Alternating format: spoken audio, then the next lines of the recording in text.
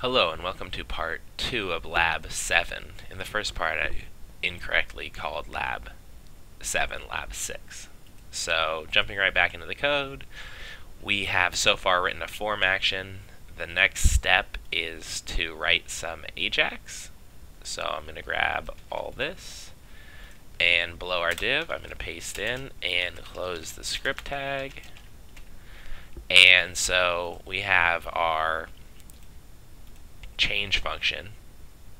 So this is some jQuery and JavaScript, and we are going to grab zip code, the ID associated with the user typing in zip code, and it's a dot change. So when the user types in something and it changes here, it's going to tell us what the city is. So we're going to call Ajax. So I have some alerts commented out. These are just for testing purposes. They're helpful if you can't get the value for some reason in this one. This is to make sure you're getting some data back. And this is an alert status. It's used for debugging purposes. I highly recommend you use these if you're having trouble. So when zip code changes, we're going to get from URL this Miguel Lara Ajax zip.php.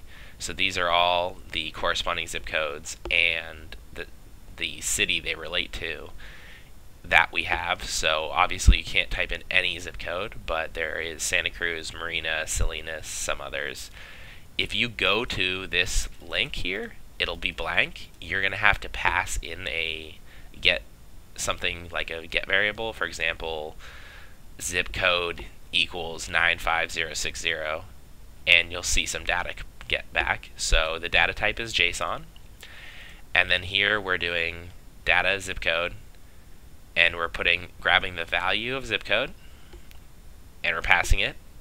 And then here in ID city, this span that we created, we're using .html, and we're putting the data of the city that we just got from this file in JSON back in there. Then this is just a debugging purposes saying complete. So for these purposes, if it's complete, it'll alert. If you uncomment this, it'll say alert status what happened. So if you type in a zip code, for example, if I do 12345, it's going to give us this zip code.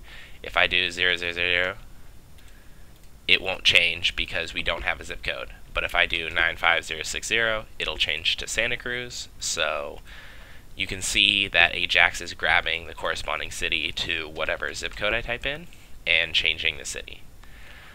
So that's step 2 of the tutorial. Now if I go back and grab step 3, it's just more Ajax. It's very similar code. It's just, nice errors. Did I miss a line? I did. I missed a line. Copy. Always make sure you got all your closes. There you go. So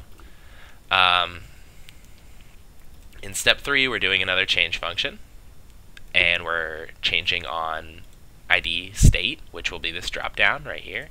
So if we go back up, remember that this drop down has an ID of state, and we're doing the same thing. We're calling Ajax get. We are grabbing from another file in Miguel Lara's hosting, countylist.php. Again, if you were to go to this file, it'll be blank. You need to pass in a get variable to see anything come up. Data type again is JSON. We're passing in as data the state value. And again, this alert should be commented out. If you don't comment this out, when success happens, it'll show you what data and counties you got, so it'll give you a bunch of objects. And then here, what we're doing is we're using a little for loop, and first we're opening up an option, select one. So if I was to choose California, first you'll see select one. Then for as many counties as there is, we're using .length, so grab all the counties, .length the array, and then keep echoing out till we get to I is, as long as I is less than the length, keep echoing I++, simple for loop. And then we are appending an option value with the county, the element in the array for the for loop that corresponds to I, and we're closing the option value. Then again, we're doing a complete function.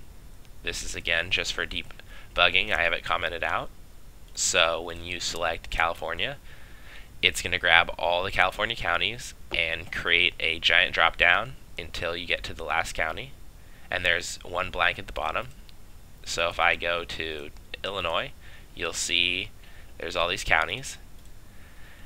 And then that's our second step. So now so far we've populated the drop down and allowed the city to be populated based on what zip code gets typed in. So that's step 2 of part 2 of lab 7, and I will see you in part 3.